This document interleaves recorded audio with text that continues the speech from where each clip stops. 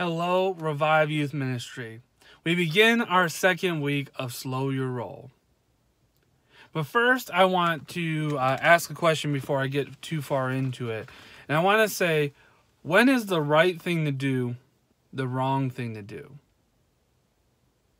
Seems like a weird question, but I want you to think about it. And before you answer to yourself, I want to tell you about my journey with the General Auto Insurance. So back in 2013, when I had moved to Tennessee, I had started at the General as a temp. And with starting at the General as a temp, I then got very ambitious and I was ready to move and just continue on within my career there.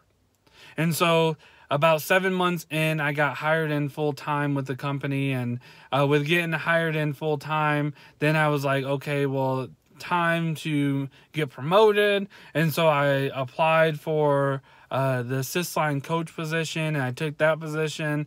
And so I continued on in that for a while. And then I was getting ambitious, and I was like, oh, I want to be a team lead. And so I'm like, rapidly, anytime that things were popping up, I was going for it. Each time I applied for it, the first couple of times they were like, well, they don't feel like I'm the right candidate.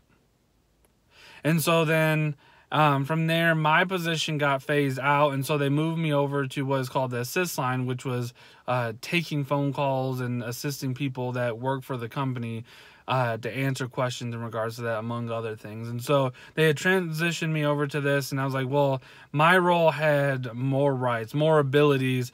It was more prestigious in a sense because of what I was able to do. And taking on this new position, even though they were giving me a raise and readjusted it to make it seem more glamorous, to me it seemed like a step down.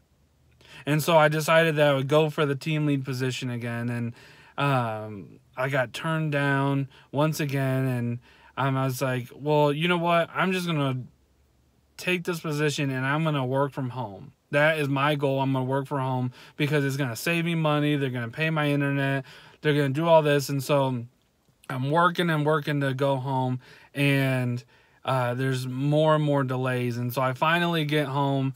I am working there, and I got adjusted to the lifestyle. And so a new team lead position opened up.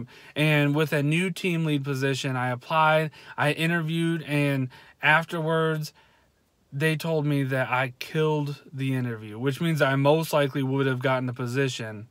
But I had already gotten used to being at home, and they told me that I would have to not only come back into the office, but to work a later shift than what I was already working. And so I evaluated, and I was like, it doesn't seem the right time. It doesn't seem right. And so I turned down the position. And so then from there, I continued on. They allowed me to go part-time, where I had every Wednesdays off, and I continued with that. And the ambition that I had for the General continued to start to change because I realized that God was not calling me to work for the General Auto Insurance. It was acting as a form of income, but God was like, you need to focus more on the ministry side of things. Give your time to it because you know this is where I have called you to be.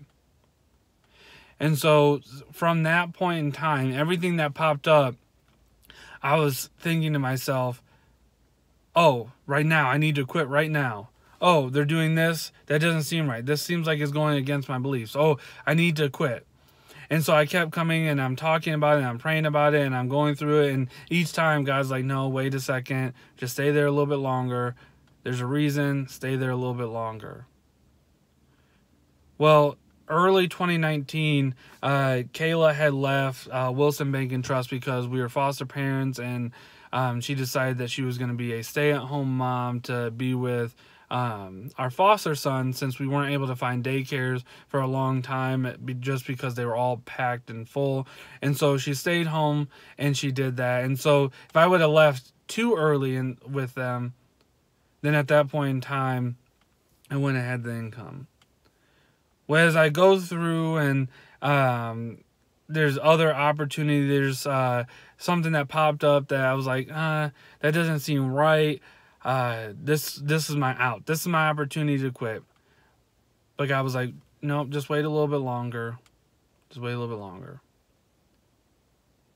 Finally, here in 2020, back in March, just before a lot of this major stuff for COVID-19 kicked in, I had put in my 2-week notice and I had left the general because I felt like it was the right time. Kayla had another job that she really enjoys, that she's currently working at, and it allowed me to take time off to be able to focus more on the ministry side of things, among other things. So I go back to the question, when is the right thing to do the wrong thing to do? It's a tricky question because we know the right thing is the right thing to do. You can't deny it. You can't argue it. The right thing is the right thing. But the thing about it is, it's all about timing. Was leaving the general something that was fulfilling my calling? Yes, it was something that I was meant to do. I was supposed to leave them so I could focus more on ministry to move on to this aspect. Was leaving it back in 2019 the right thing? No. Is fulfilling God's calling the right thing? Yes. But it's all about timing. If I would have left way back in 2019, before a lot of things happened, I would have been out of income. We wouldn't have been able to pay our bills. There was just a lot that happened in 2019 that if I left too early, I would have had more of a downfall. It would have been the wrong timing. Versus in March, when I left the general, it was right before like the major things with COVID-19 happened. And so the daycare for our foster son that he was going to, they had just closed after opening recently because of the stay-at-home orders and things picking up and getting more serious. On top of that, Kayla is now working from home, which would have resulted in issues because then I would have been working from home, she would have been working from home, and we would have had too many people trying to sit in our office. See, and the other aspect of it is I knew that I needed to get a higher education and continue to learn more so that way when I'm ministering, it was bringing me to a better understanding to explain why I believe what I believe. And so within this timing, if I would have left too early before I had finished my bachelor's, I probably wouldn't have finished it as quickly, which means I wouldn't have continued on to try to do my master's. If I waited too long, then I would have probably kind of like, I don't know.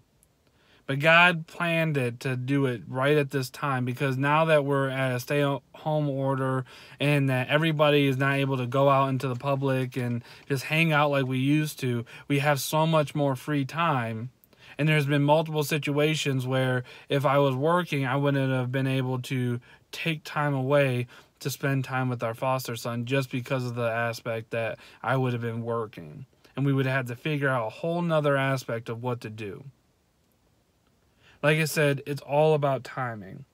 The right thing isn't always the right thing for right now. So even though it's the right thing, always all things, we get passionate about them. We want to run to do them, but to do so may be to run ahead of God. It's important that we seek God's direction for our next steps. I want to look at a situation in the Bible when we see God preventing Paul from doing the seemingly right thing. So Acts 16:6-10 says, Next Paul and Silas traveled through the area of Phrygia and Galatia, because the Holy Spirit had prevented them from preaching the word in the province of Asia at that time. Then coming to the borders of Mysia, they headed north for the province of Bithynia. But again, the Spirit of Jesus did not allow them to go there. So instead, they went on through Mysia to the seaport of Troas. That night Paul had a vision. A man from Macedonia in the northern Greece was standing there pleading with him, "Come over to Macedonia and help us." So we decided to leave for Macedonia at once, having concluded that God was calling us to preach the good news there. So Paul had a desire to go to Asia. Why? Because he felt that they needed to hear the word of God. Asia had a large, untouched, unreached people. Asia had not been fully reached with the gospel, and so Paul, knowing the right thing, he was like, I need to go there so that way I can tell them the word. But in verse 7 it says what? It says the Holy Spirit prevented them. God said no. Even no going and preaching his word was the right thing to do. Why did God say no? Because it wasn't his job. See, God had it where Peter was going to go there and reach out to Asia to preach the word. And so with it, knowing that Peter was going there, God had a plan for him to go somewhere else. Paul had a job for his own job to do, and that was to go to minister to another group. Acts 16:14 through 15 says, one of them was Lydia from Thyatira, a merchant of expensive purple cloth, who worshiped God. As she listened to us, the Lord opened her heart, and she accepted what Paul was saying. She and her household were baptized, and she asked us to be her guests. If you agree that I am a true believer in the Lord, she said, come and stay at home. And she urged us until we agreed. Then in Acts 16:25 through 34, around midnight, Paul and Silas were playing and singing hymns to God, and the other prisoners were listening. Suddenly, there was a massive earthquake, and the prison was shaken to its foundation. All the doors immediately flew open, and the chains of every prisoner fell off. The jailer woke up to see the prison doors wide open. He assumed the prisoners had escaped, so he drew his sword to kill himself. But Paul shouted to him, "Stop! Don't kill yourself. We are all here." The jailer called for the lights and ran to the dungeon and fell down trembling before Paul and Silas.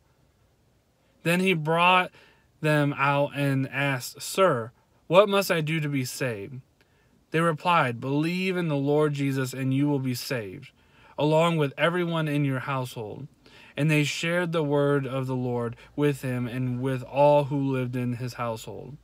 Even at that hour of the night, the jailer cared for them and washed their wounds.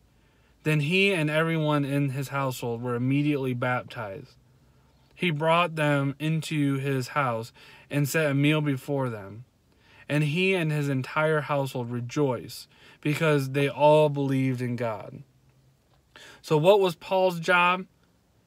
It was to reach the people in Philippi and Macedonia. God had people there who needed to hear the truth. Lydia, the jailer, their families, and their friends. It was Paul's job to go and tell them the gospel. Would the people have gotten saved if he had bypassed them and gone to Asia? Yes, probably. But would those people in Macedonia have been saved? I don't know. I believe so, but that was Paul's job to go there. God had specifically called him to do it. Fortunately, he listened to God and he did do it, and they were saved. Proverbs 3:5 through 7 says, "Trust in the Lord with all your heart. Do not depend on your own understanding. Seek his will in all you do, and he will show you which path to take.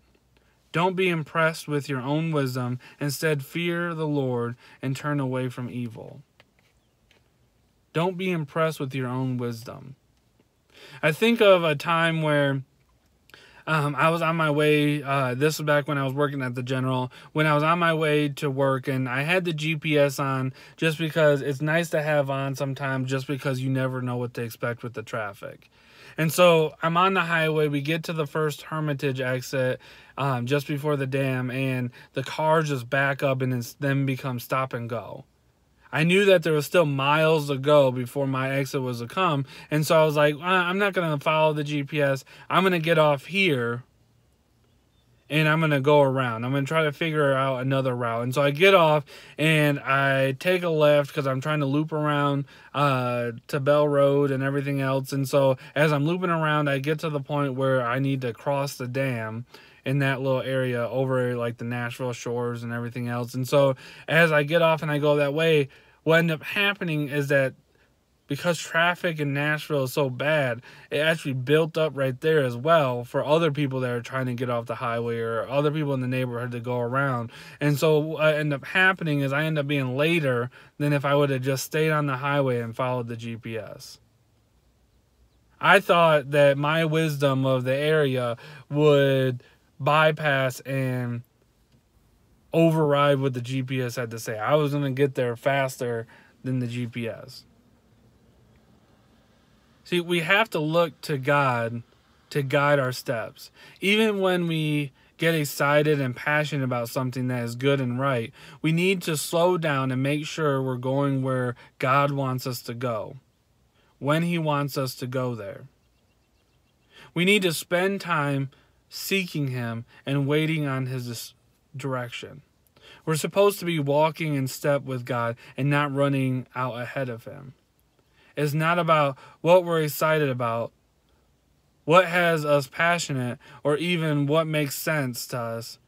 Don't get too caught up in your own wisdom. Just slow down and walk with God to the places He wants you to go. When you run ahead of someone, especially when you don't fully know the direction, even though you think you know the direction, what happens is that's how people tend to get lost. So with it, we had a dog trainer that we took our dog to, and one of the things that she trained us to do is to make sure that when we're walking our dog, that we're keeping the dog to our side. And when the dog tries to run ahead of us, we're supposed to make quick turns, whether it's right, left, come to a stop, and you do this frequently every time the dog goes ahead and starts to pull. The reason being is that what happens is when you do this, if you do it enough time, the dog is then saying, okay, I'm going to chill back because I don't know where this person's going to go. But imagine if I didn't have the dog on the leash and the dog ran ahead thinking that I was going to that location, when in reality, I had to make a quick stop and I had to go somewhere else. Even though the dog may have gone to the location that I planned on going down the road, it was the wrong timing for it because we were going and we were going to have a treat or we were going to eat ice cream or we were going to go do something else, and now it's missing out because it got ahead. We tend to do the same thing with God because we get ahead of God and we're like, well, look at me. This is all I can do. And then we get sidetracked and we get lost and we get off the path. I feel that the reason why we have barriers, especially when it's something that we're supposed to do, is that when we get overly excited and we run towards it, God puts these barriers in like, no, pump your brakes, there's a right time. As I mentioned with leaving the General, it was a right time because now I have started my master's. Financially, different money is coming in from different areas. And so right now was the perfect time for me to continue on with my degree, to go on to do my master's. And it's also the perfect time for me to fulfill the full-time aspect of ministry because COVID-19 has kicked in, has kept us at home. It has prevented us from going out many places. And so now I have a lot of time on my hands that allows me to further His purpose and further His plan. And because I have a job to do, I have certain things I need to do in a certain order, but I need to follow His steps. So as you continue out through this week, I can't wait to see you guys tomorrow at 5 p.m. for our Zoom meeting. If you have questions about it, go ahead and send me a text. And if you're seeing this after we have our Zoom meeting, then I hope you enjoyed the Zoom meeting. But as you go through this week, one thing that I want you to remember. Anyways, take the time, listen to what God has to say, and follow His footsteps versus trying to run ahead of Him. I'll see you next week.